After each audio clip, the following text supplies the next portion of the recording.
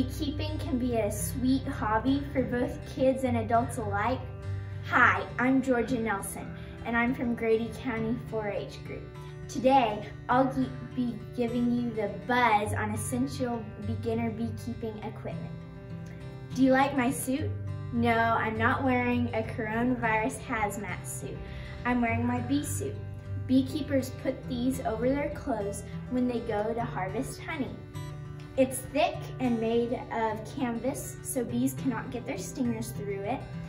And it's white for two reasons. The first reason is that a lot of times you're harvesting honey in the summer, and if you wear darker colors, you're going to be a lot warmer than if you wear light colors, and so white's a reflective color. And the second reason is that if you wear dark colors, the bees will think you're a big bear coming to steal their honey, and they'll start attacking you. This is a bee hat, and this is a bee net. The bee hat is white for the same reasons as the suit, and it keeps your head protected from the bee stings, and it helps the sun stay off your head. And then the net goes over the hat like that, and then you put it on, and on the bottom of it there's this zipper, and it connects to a zipper right here on your suit, and you zip them together and bees can't get up inside, so it protects your face and neck from being stung by bees. These are bee gloves. The arms are made of canvas to give your arm an extra layer of protection, and it's white for the same reasons as the suit. And the palm and fingers are leather, so it's durable and the bees cannot get their stingers through. This is a picture of a beehive. This is the stand, so it sets on there and keeps the hive up off the ground. And then this is the bottom board, and that's where bees land when they come in from out getting nectar. And then this is a deep super, and that's where all the eggs are laid and hatched. And then on top of that is a queen excluder, and that keeps the queen from getting up into the rest of your hive and laying her eggs, because when that happens, it makes the wax a lot darker in color and thicker and harder to harvest. And then up here are honey supers. That's where the honey is kept. And then on top of those is an inner cover, which keeps out a lot of pests. And on top of that is the outer cover, and it keeps out the wind and the rain. This is a real super. Inside of supers are frames. There are about 10 frames per standard super, and this is what one would look like when you put it in, and this is just the foundation, and it looks like this before the bees draw their wax on it. And this is what one looks like once they have drawn their wax on it. It's like that on both sides, and this is the honeycomb.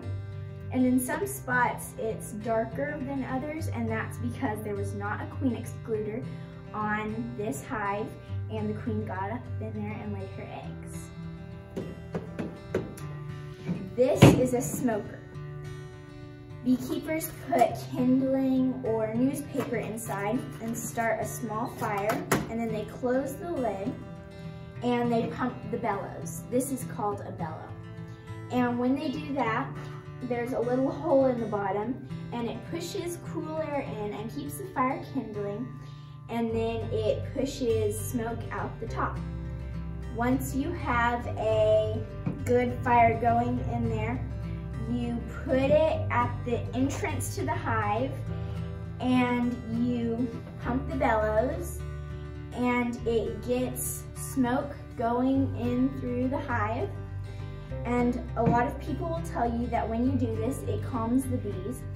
but it really makes them think that there is a fire somewhere around their hive, and then they may need to go and start another hive if their hive catches on fire. So they gather their stomachs up with honey, so that way they'll have enough food to survive if they have to leave. Fun fact, when a bee has his stomach filled up with honey, he cannot curl his abdomen around to sting you. Once you have enough smoke going through the hive, you quit smoking it, and then you take the outer cover off of your hive, and then you pry open the inner cover with a hive tool. It's a lot like a crowbar, and you just pry open the inner cover.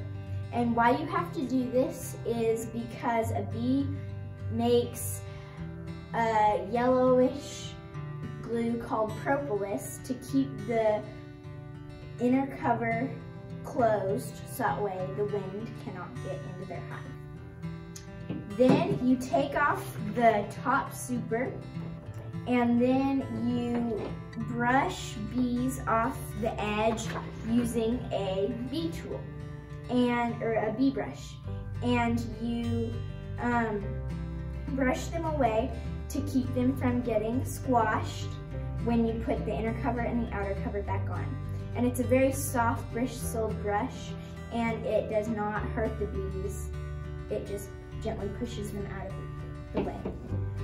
So then, once you have all of this done, you go back to wherever you harvest your honey, and you start heating up a hot knife. So a hot knife takes caps off the honeycomb, and I will tell you about that in a minute. And you plug it in, and then the blade starts getting hot. It's not a sharp blade, it's just very hot. So what I mean by it takes the caps off the honeycomb is that bees put caps on their honeycomb to keep the honey from coming out. So once the hot knife is hot, you take it and you put it on the edge, and you just gently push it down, and it melts the wax, any wax that sticks out past the wood of the frame, and so then the caps come off. And some honey will come off with the comb that you cut off when you do this, but you let that drain out of there. So then, once you have your frames uncapped on both sides, you put them inside of a honey extractor. And a honey extractor has a little spout on the side for letting honey out, and it's a metal drum, and some are motorized and some are hand crank. So then inside of them is a rack with this can spin around with slots on it where you put the frames. And so then once you have it filled up with frames, you close the lid and start cranking it, or you turn it on depending on what kind you have. And it uses centrifugal force to sling the honey out of the frames and into the side of the drum.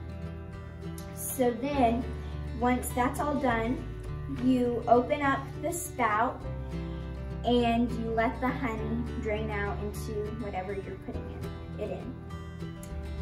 This book is called A Beekeeper's Primer by Evelyn Fattigati, and this book and many others on beekeeping can most likely be found at your local library.